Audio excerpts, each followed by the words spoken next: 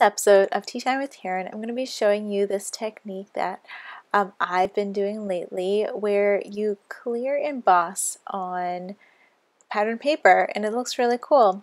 Before I forget, I'm using the Lift Me Up stamp set. I'm also going to be using the die cuts, the corresponding die cuts. And to get started, I've grabbed some pattern paper and I'm just going to be cutting out some sections that I can use to stamp on. So I don't need the whole sheet, so I'm only cutting out what I plan on using. So I've got a variety of different ones I want to try. So to start off, I'm going to use Versamark ink. It's a clear ink, but it's also great for embossing. So because I need everything to be clear, I'm going to use the Versamark ink. I'm going to be using clear embossing powder. Now this one is sparkly, so I thought that would be kind of fun to try the sparkle one. So on this card, all of the clear embossing that I do will also have a little bit of a sparkle to it. After you've embossed all of them, stamped and embossed, you can go ahead and heat set them. Now I am using a marker and I am coloring over all of these. This is a water-based ink marker. The one I'm using is from Stamping Up. However, there are a lot of varieties you could use. Just avoid any that are alcohol-based. So don't use Sharpies or anything like that, Prismas.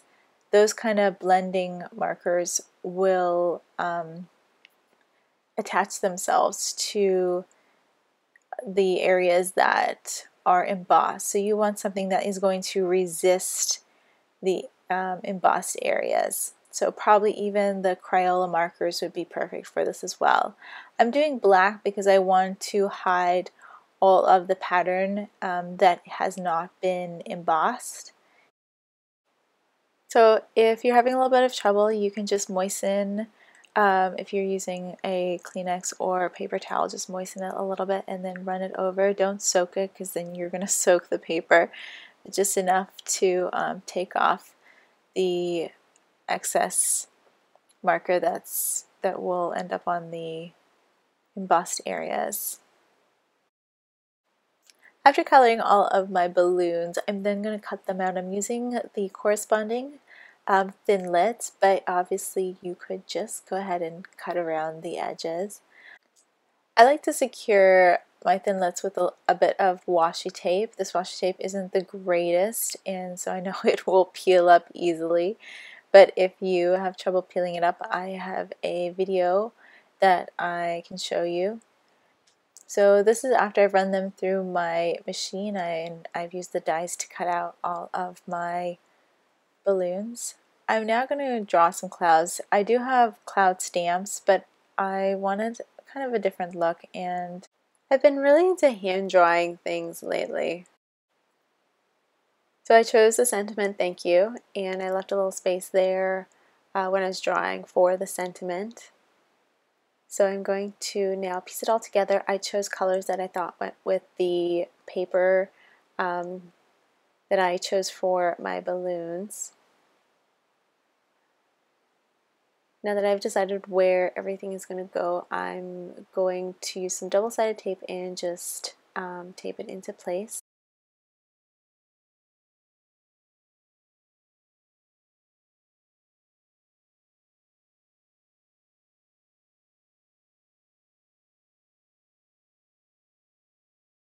Next step, of course, is taping all the layers together.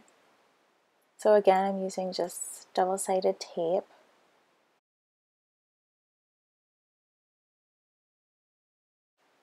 I didn't really feel like it was complete at this point, so I decided I would draw in some stitch lines, and I'm just using a Sharpie fine tip marker.